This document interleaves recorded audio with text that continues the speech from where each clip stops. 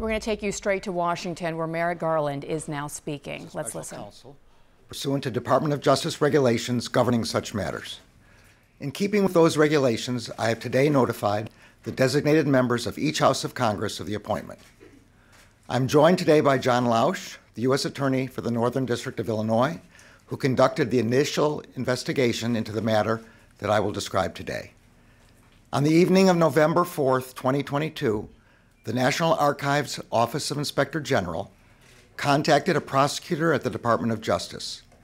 It informed him that the White House had notified the archives that documents bearing classification markings were identified at the office of the Penn Biden Center for Diplomacy and Global Engagement, located in Washington, D.C. That office was not authorized for storage of classified documents. The prosecutor was also advised that those documents had been secured in an archives facility. On November 9th, the FBI commenced an assessment consistent with standard protocols to understand whether classified information had been mishandled in violation of federal law. On November 14th, pursuant to Section 600.2b of the Special Counsel Regulations, I assigned U.S. Attorney Lausch to conduct an initial investigation to inform my decision whether to appoint a special counsel. Mr. Lausch has served as the U.S. Attorney in Chicago since 2017. Before that, he spent more than a decade as an assistant U.S. Attorney in that same office. I selected him to conduct the initial investigation because I was confident his experience would ensure that it would be done professionally and expeditiously. On December 20th, President Biden's personal counsel informed Mr. Lausch that additional documents bearing classification markings were identified in the garage of the president's private residence in Wilmington, Delaware.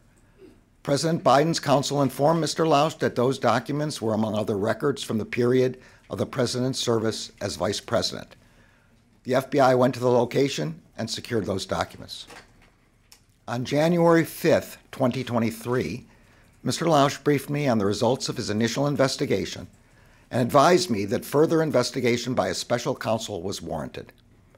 Based on Mr. Lausch's initial investigation, I concluded that, under the special counsel regulations, it was in the public interest to appoint a special counsel.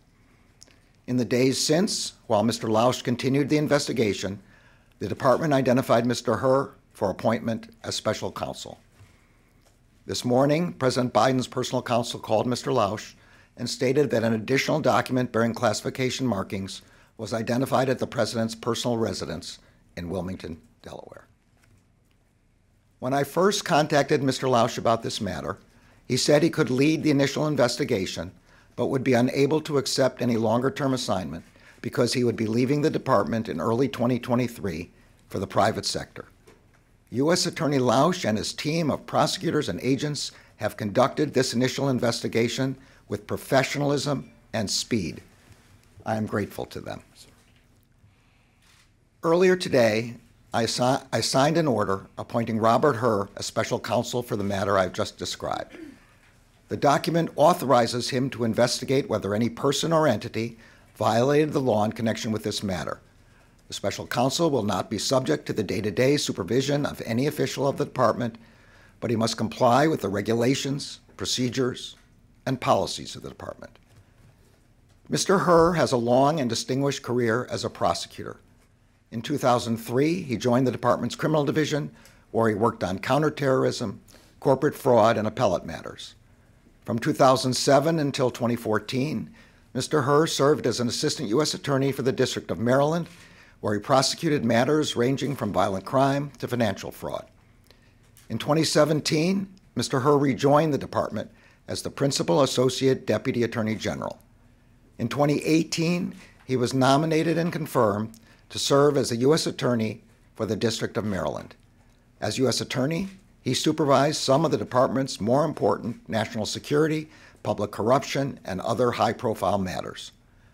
I will ensure that Mr. Hur receives all the resources he needs to conduct his work. As I have said before, I strongly believe that the normal processes of this department can handle all investigations with integrity. But under the regulations, the extraordinary circumstances here require the appointment of a special counsel for this matter. This appointment underscores for the public the department's commitment to both independence and accountability in particularly sensitive matters, and to making decisions indisputably guided only by the facts and the law. I am confident that Mr. Hur will carry out his responsibility in an even-handed and urgent manner and in accordance with the highest traditions of this department. Thank you all. Have you ever spoken to the President about this investigation, sir? And there we just heard from the Attorney General. Yet another special prosecutor has been announced and appointed in regards to classified documents found in yet another, now current president's residence.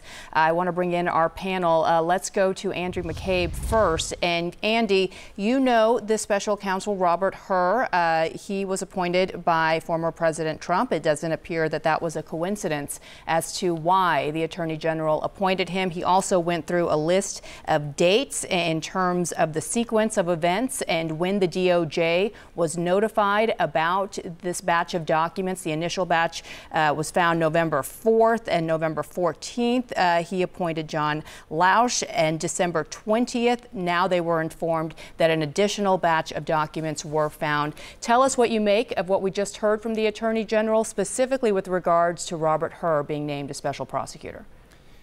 Well, I think the selection of Rob Hur is a logical and sound one. As you can see from the brief resume that the Attorney General laid out, Mr. Hur is essentially was a career Department of Justice prosecutor and attorney. Both is served as an assistant U.S. attorney in the District of Maryland, which is of course located in Baltimore, and then spent some time significantly working at DOJ Maine and DOJ headquarters. I worked with Rob when he was appointed as the Principal Assistant Deputy Attorney General in 2017.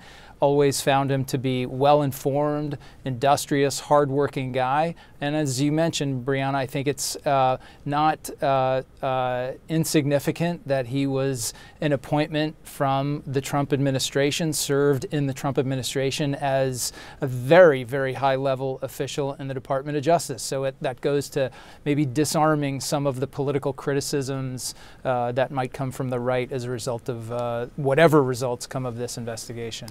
And John Miller, I want to bring you in. John Lausch was the U.S. attorney in Illinois who was first tapped to investigate one and then the second batch of classified documents that were found. We heard from the Attorney General that he was briefed on January 5th by John Lausch that he would support further investigation and the appointment of a special prosecutor. What do you make of this in terms of where this investigation stands?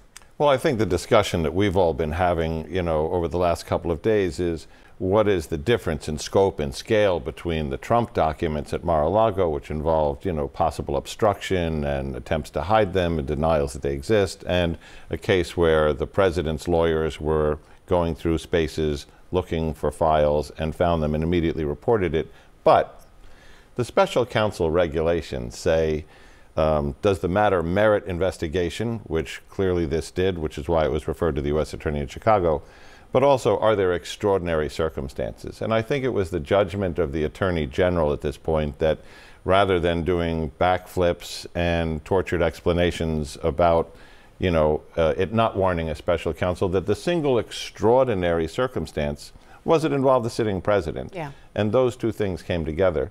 The choice of the special prosecutor in Rob Hur is a particularly well thought out one, in that you have a person who served in the Department of Justice under Democratic administrations at a very high level as the Principal Associate Deputy Attorney General during the Trump administration, who then really made a name for himself as U.S. Attorney in Maryland, prosecuting the former mayor of Baltimore, the former police commissioner of Baltimore, delegates and a state senator, a lot of Democrats on corruption matters, but most importantly, if you're going to pinpoint this case, he did two very significant investigations into the NSA, two employees, both of whom carried large amounts of classified documents out of the NSA. One of them stored them in his home, in his car.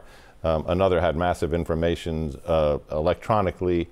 So he is very adept at how to navigate the care, handling, proper handling of classified information, and where the lines are between a crime.